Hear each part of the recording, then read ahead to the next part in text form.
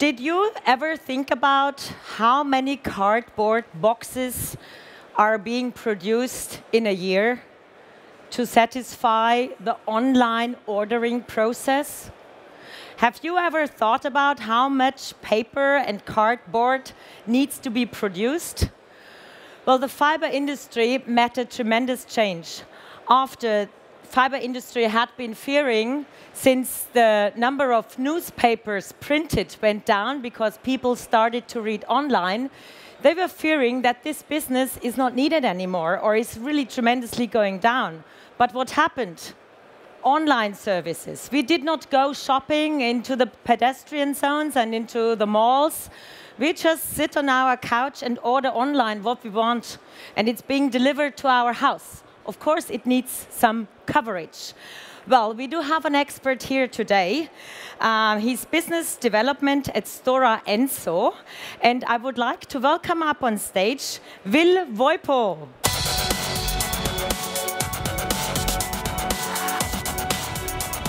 Hi, Wilpo. Will, how are you doing? Very good. Thank you, Kristen, for introducing me. Of course, you came here from Helsinki? Yes, this morning, and I will be staying till Wednesday and then fly back. Okay, perfect. So your presentation is about intelligent packaging services. Intelligent packaging, that is true. Okay, so intelligent packaging. Intelligent packaging to me is a challenge, like for Christmas or when somebody has a birthday, to pack a package really nicely and intelligent. Yeah, it's not that actually, but something similar, but not about the wraps that we are going to talk about. Okay, but what does it make so intelligent with the packaging? What is that? Yeah, so we are going to see in the future, and right away are currently seeing that packages are getting intelligent. It's made by RFID technology. RFID is tapped on a package, and then you can interact with the smartphone with the package. And then the supply chain can also know where the packages are. Okay, ladies and gentlemen, you see, it's not just about that you wrap something and cover up something. We're going in details now, and I think I let the stage for the expert, and I'm going to ask you about Stora Enso and the company where you come from and work from later on. Okay, thank you, thank you. So welcome, my name is Ville Voipio. I'm from a company called Stora Enso. Like it says or shows, we are from background, we are a paper company, we are formerly forestry company, and we are more and more packaging company. So I will be talking you about intelligent connected packaging. The idea there is that it will be enabled Industry 4.0, something that is quite widely spoken here today. So just quick words about our company. We are a leading provider of sustainable solutions.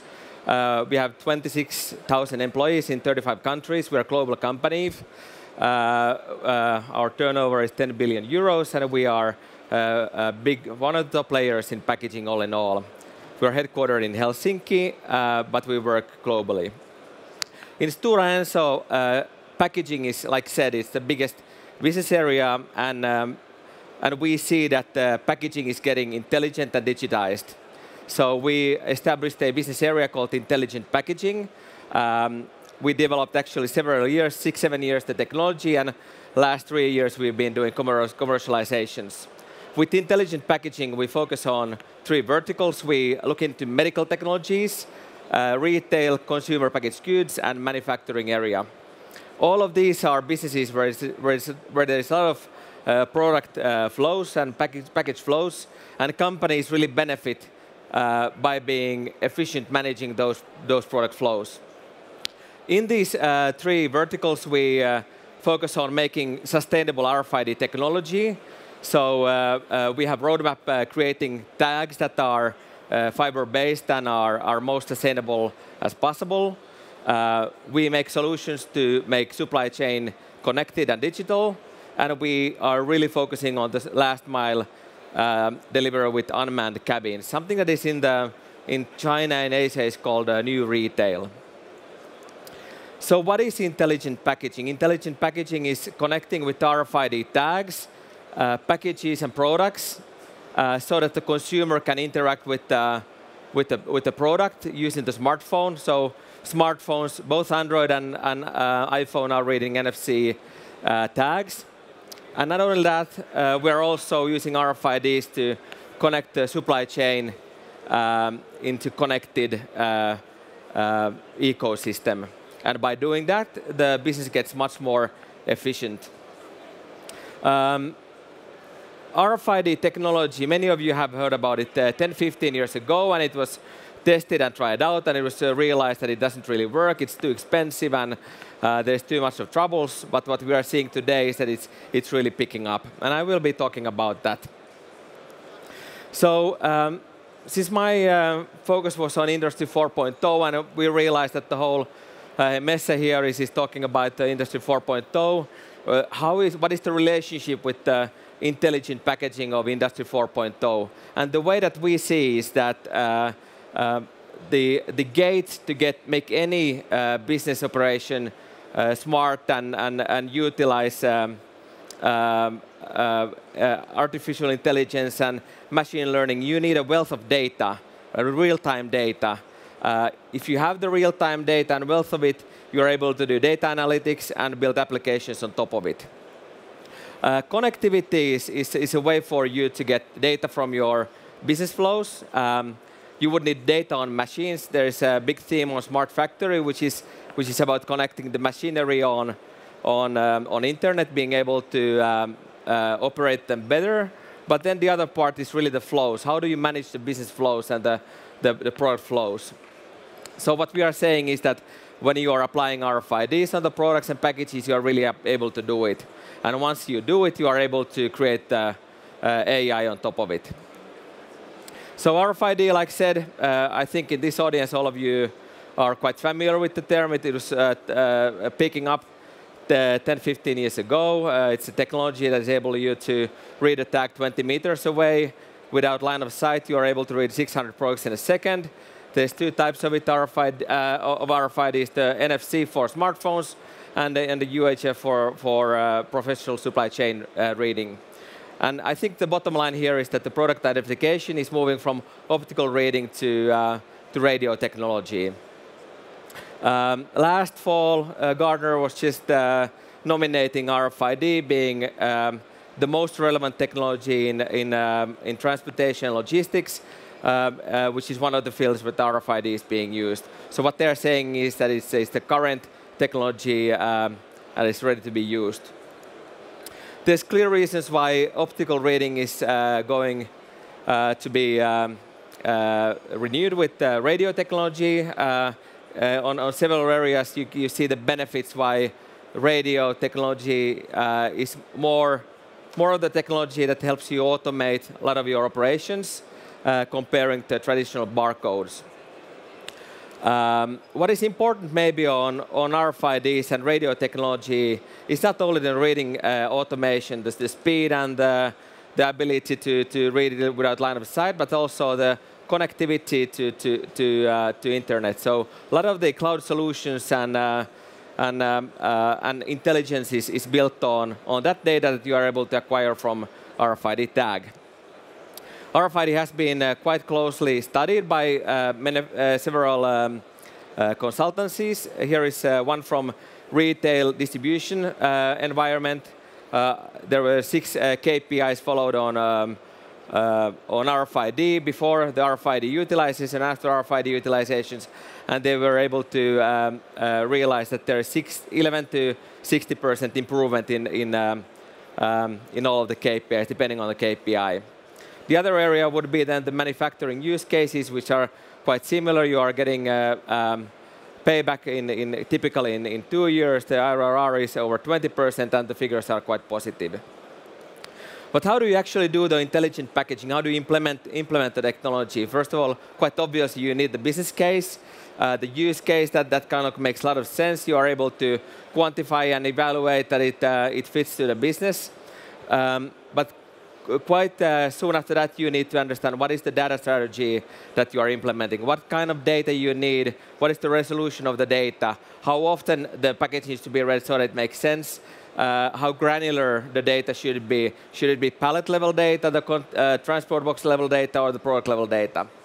And once you have laid the foundations with the first 2 steps, you are really getting onto technology, selecting what is the tag that you need, how do you integrate the tag on high volumes to packages, how do you build the connectivity, and how do you take the data to cloud and then forward on to applications. And once you have the technology part clear, then of course it is about testing, making sure that it really works, and then gradually starting the implementation, and finally taking care of the maintenance. But it's the centerpiece of all of this is the RFID tag. The tag prices are today a couple of cents when they used to be 10 euros, 5 euros still in the starting point, so the prices have come down significantly, and similarly the reading has improved a lot. So in Stora Enso we develop a lot of the technology in Tampere, where we have a I'd say globally unique RFID technology center for packaging. It was opened last year. We manage our IPR on that site. We test the technology for all the projects we do. We do a lot of the technical design from there, and the hardware and software are coming together in that site. So intelligent packaging maybe is something that companies are more and more seeing as a platform. And we are of course one of the providers for that platform. You start with the tags like spoken. You need the machinery to, with your converting partners maybe to place the RFIDs on products. You need the reading infrastructure, then the cloud, and finally you're able to take the data to applications. And aside of it, there's a lot of consultative work that you are doing on your own or with your partner. So what is so important about these technologies? It's quite well known. The thing is that it's quite simple technology, but all the pieces must work really well together. We are talking about really high volumes, where the cost is an important factor, and sustainability. We as a company, we want to drive the sustainability agenda and make the processes and the businesses more friendlier to our society. But then again, not only the tag, but you need the applicator that manages the data and take care of the quality control, etc. So there's lots of these bits and pieces that are put together in a full solution. And companies are really using the RFID to connect with the customer, build the digital solutions on top of it, to protect the brand with the anti-counterfeit, and finally improve the supply chain. Supply chain is something quite, I think, topical and something where companies typically start, and therefore I also start going through a bit the supply chain point of view. First of all, when RFID is taken into use, companies often are wanting to make a helicopter view on their business. They want to make real-time view on what's on what side, what's on currently in transition, what is the current state of the supply chain, and really get the visibility on where the products are. So they would be talking about the network. How does the network work, and where are the inefficiency gaps that must be cured? Aside of helicopter view, there's an increasing interest, of course, in these companies on the floor level view on production units, how the products are coming to the site, where they are going, when they are going. So you would implement RFID to track products that come in and that go out, track the spaces they are taking in a warehouse, etc. Manage the returns and so on. So there's micro and micro view on utilizing the RFID.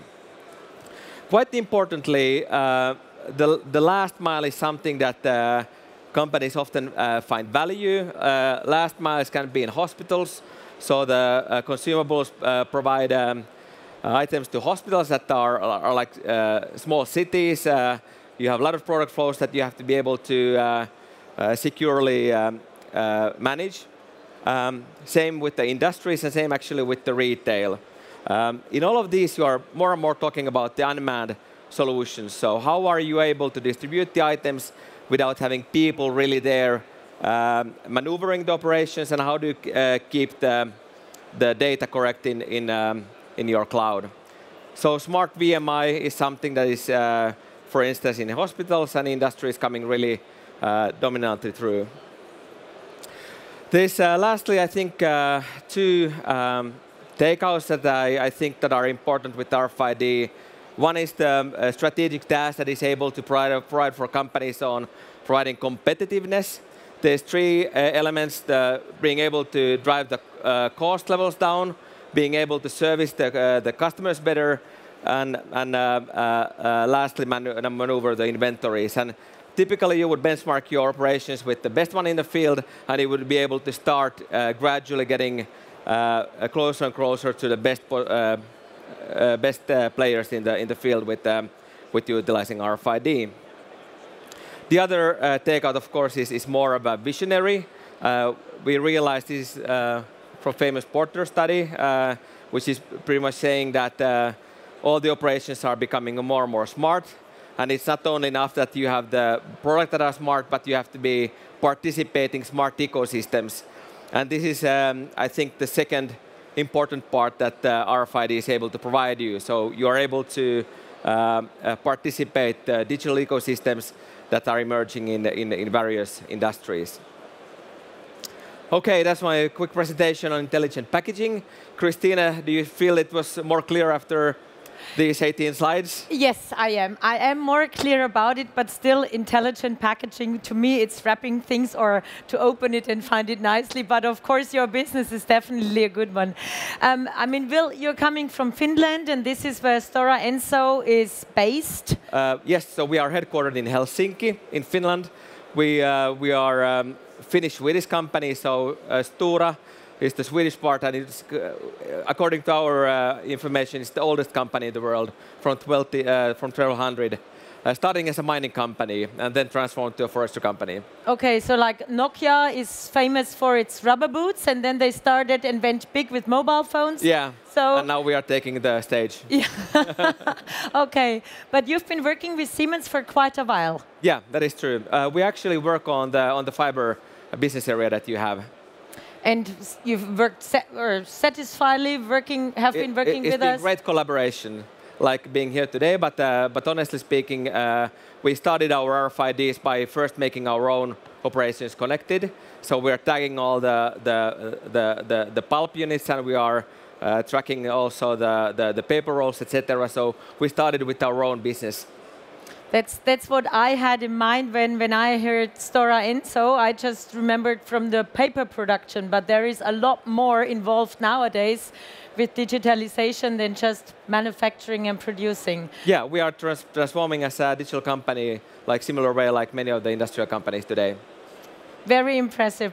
So thank you very much for coming here, taking really the effort of flying in from Helsinki in order to present at our stage. Sure. We are very happy that you took that burden, and happy customer, happy Siemens employees, happy company. Good. Thank you for inviting. Thank you very much for being here. Thank you. Big hand of applause to you.